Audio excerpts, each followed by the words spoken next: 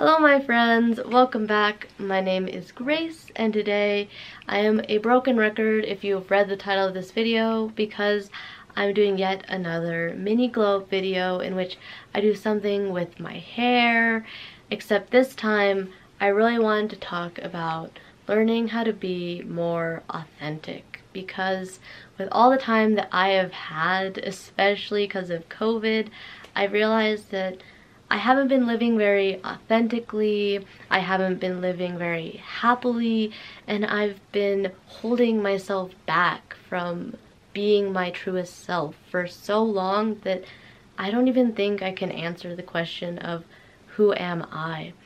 And with that devastating realization, I started asking myself questions, not just who am I, but what do I want in life, and why, what's holding me back. And I've realized that I want to be authentic. I want to help people become their own authentic selves, and the biggest reason why is because I realize just how unhappy and how unfulfilled life can be if you're not going to live authentically, if you're going to live for other people, if you're going to shackle yourself to other people's expectations of you.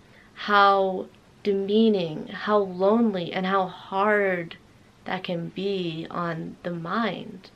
And it is because of that reason that I want to change my story. I want to take the next step, a new transition in my life, to become more authentic.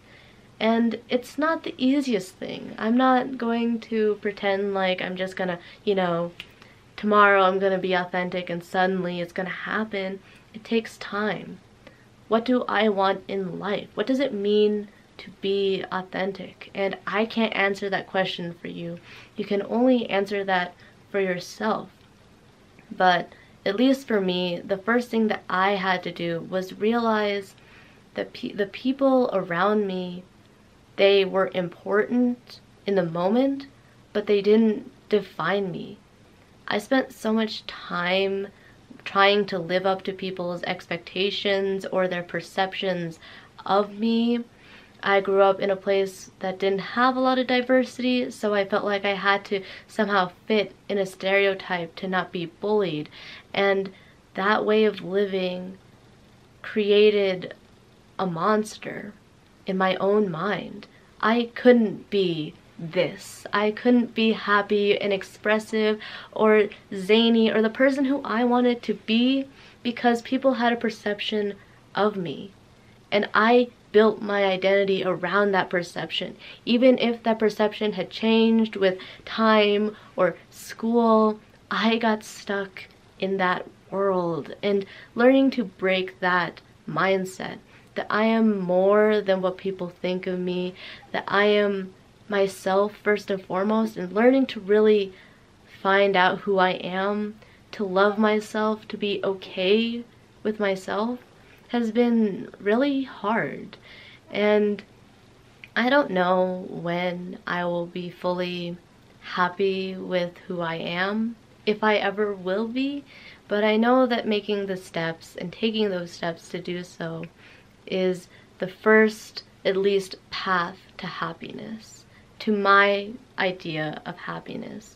As I've said in past videos, I used to change my hair as a means to show transition in my life. I would cut my hair after middle school, right before high school, to signify that transition. But I never really embodied that feeling. I did it as a sense of I wanted to change, but I never did. But now, with the first year of college, basically because I didn't get to be in person last year, I don't want to live with regrets of not being my truest self. I don't want to keep hiding, and I want to find the people who will enjoy the truest me.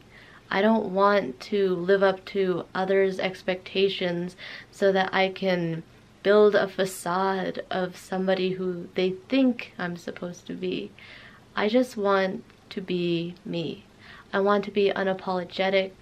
I want to wear the clothes I want to wear, express myself the way I want to, watch the things I want to, and just find the community that will love and support me.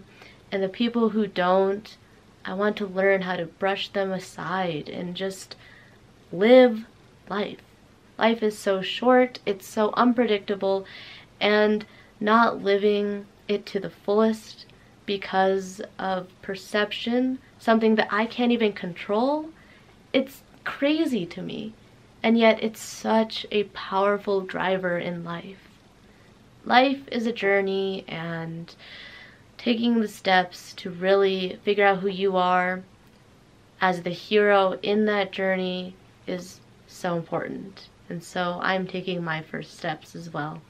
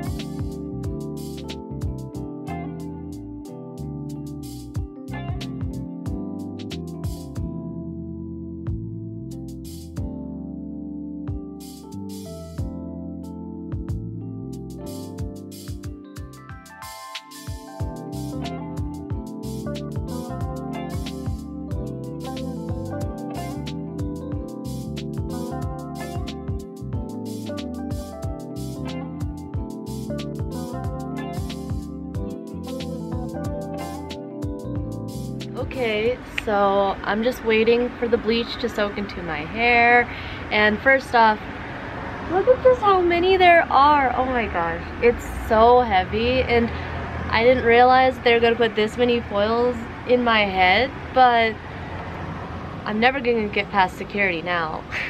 I kind of look like an alien too, like what the heck? But I'm very excited. The color I've picked is a color that I love. I'm not gonna tell you, you guys can watch to the end of the video for that, but I'm just excited. Life is a mess, the world is a mess, but I'm going to be in person for the first time on campus, like with real people, and I don't really know what to expect. And that usual fear of not knowing has really just been exciting for me. I want to just explore the world, I want to be myself, and I just want to live life, you know? So excited to see what my hair is going to be like. We only have a little bit left. The dyeing of the color and then cutting it, and then we'll be all done. Ah, I'm excited.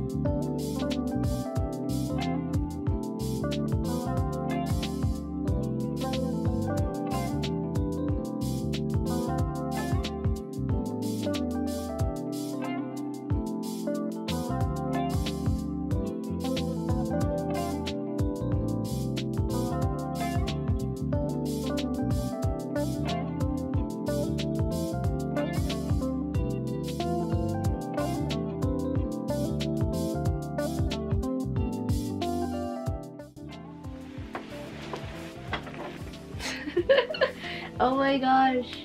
Ah, it's so short. It's so fluffy. I love it. Thank you guys for watching this video. I'll see you guys in the next one. New school year, new me. I'm excited for life. Bye.